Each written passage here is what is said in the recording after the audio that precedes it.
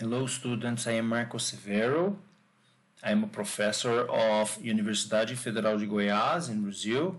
This is the social media marketing course, the asynchronous part of the social media marketing course, in a partnership between UFG, the university where I work for in Brazil, and the Indian Institute of Technology, Gandhinagar in India.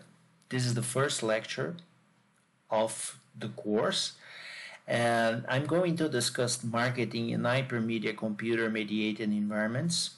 More specifically, I'm going to present one important conceptual scientific article developed by Hoffman and Novak entitled Marketing in Hypermedia Computer-Mediated Environments, Conceptual Foundations.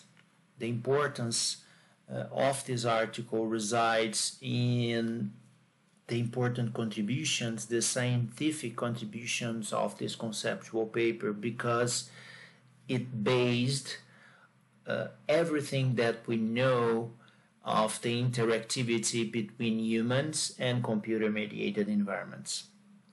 The implications of this paper to social media marketing and social media knowledge and marketing literature is grounded on how authors define the psychological process in individuals resulted from the interaction with computer-mediated environments.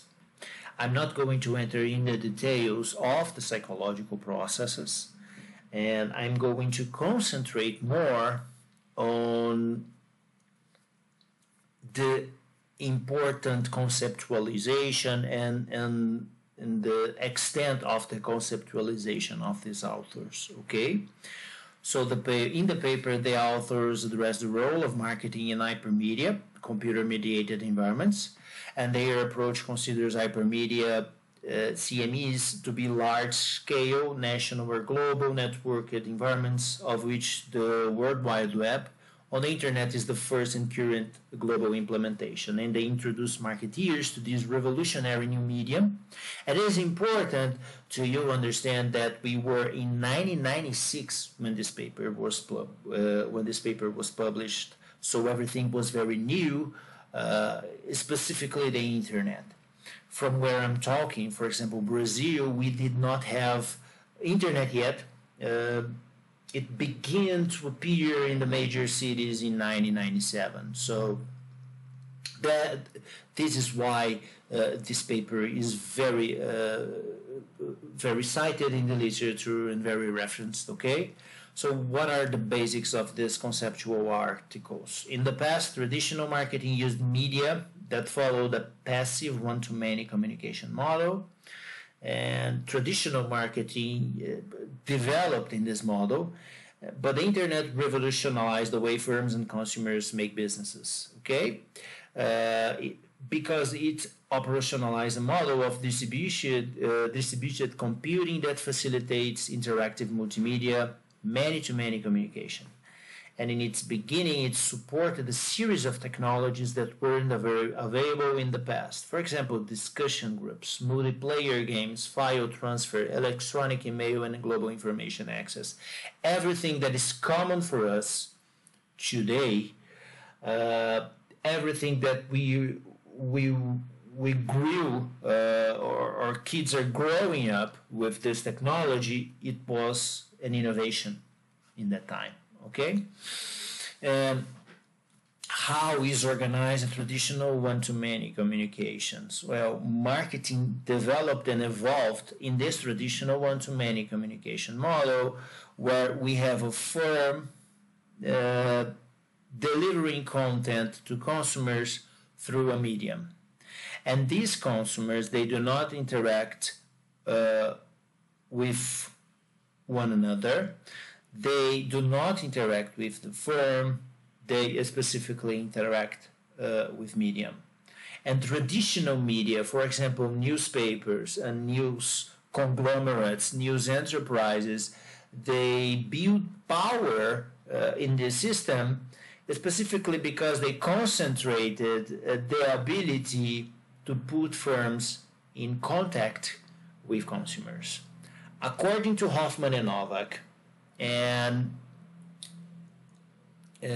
according to their conceptualization, in the many-to-many communications model, we have consumers interacting one with another and also producing content through mediums where firms are also producing content through these mediums.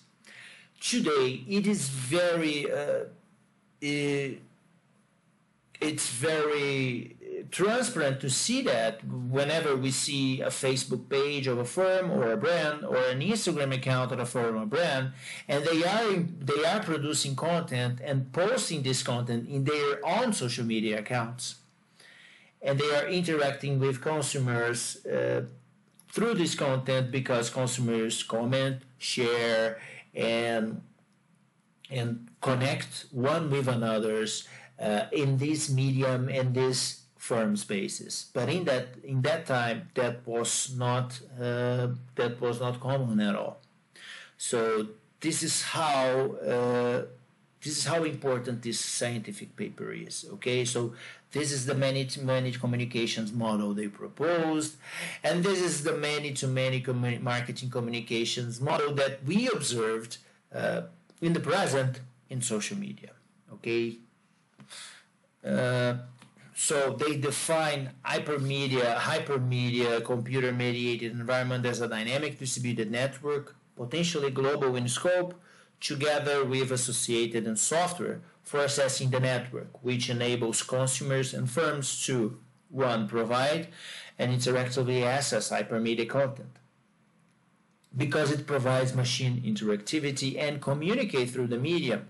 And it provides person interactivity. This nonlinear search and retrieval process provides feedback, essentially unlimited freedom of choice and greater control for the consumer, and may be contrasted with the restrictive navigation options available in traditional media such as television or print. So what we observe is a power transfer from the medium or from firms that concentrate this power to consumers, because now they have ability to produce content and establish partnerships and communications with each other. Okay, in their media typology, based on objective characteristics, they categorized a series of technologies based on two poles.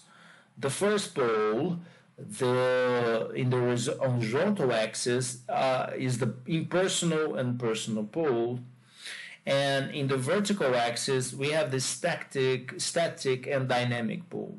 What we observe in the development of social media and social media marketing is that social media starts right here because they are personal. We develop our profiles and we start engaging and connecting to others. But in the beginning, we had more static platforms, for example, Orkut, and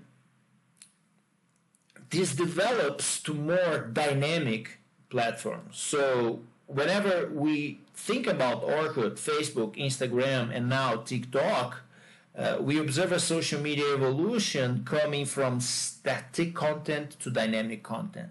What this means? This means that nowadays, consumers and people and individuals, they are able to produce media, to produce videos, to produce memes and distribute this in their networks. This was not allowed in the past. For example, using Orkut was a more static platform than is TikTok than is Instagram nowadays. Okay, so these are the main implications and the biggest importance of this scientific paper in social media marketing. Okay, thank you very much.